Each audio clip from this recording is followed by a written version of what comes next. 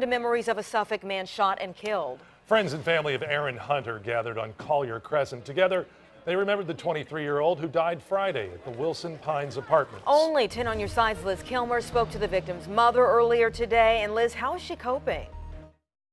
Janella Hunter says she wouldn't wish the pain she feels on anyone, but she says her loved ones, her church family, and God are helping her to stay strong. She's thankful that her son's alleged killers are behind bars, and she says she forgives them. Once you get to know him, you will be fond of him, and you will always keep him in your heart because he's a very special, lovable person that you will always cherish. Janella Hunter says her son loved to make people laugh, loved to dance, loved to play the drums. With him gone, she's trying to stay strong. I hate that this had to happen to him, but God knows best. And just have to cope with it and take it day by day.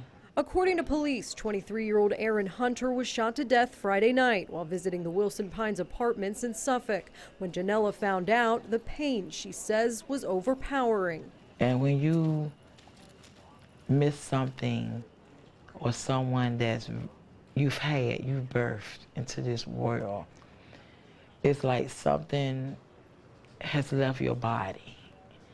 And when I got the call on that night, I felt my son's spirit leave my body. It was like a cold feeling. I would never forget it. It was like a cold feeling, like somebody just poured ice all over my body. The aspiring minister and teacher's aide is clinging to her faith, thankful for the support of loved ones, thankful for justice. Over the weekend, police arrested 2 suspects, 19-year-old Mandocious Rivers and a 17-year-old boy.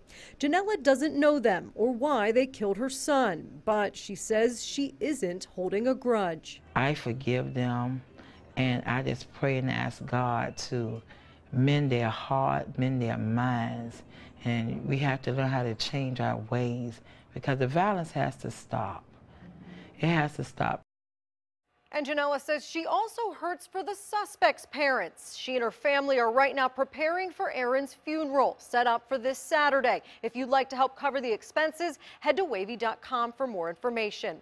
I'm Liz Kilmer, 10 on your side.